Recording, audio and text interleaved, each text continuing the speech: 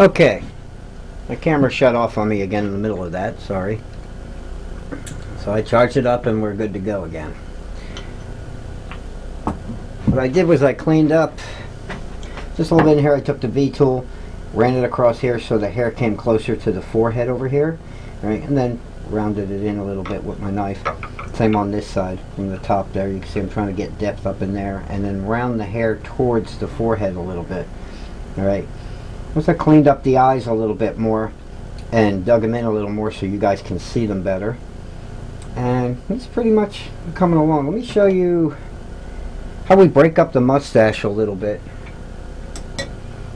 and check the time so I know about it. Alright, I'm going to make it too long here. I'm not going to use this V-tool. I'm going to use, I dug out another V-tool too, because that one's a little bit too much for what we're doing here. I'm going to take a U-gouge again. You can do this with just the V-tool, but I like to make ridges in the mustache, anything to break it up. Okay, when I'm going to do hair, we're going to do it on the hair too. I'm using a pretty wide U-gouge here.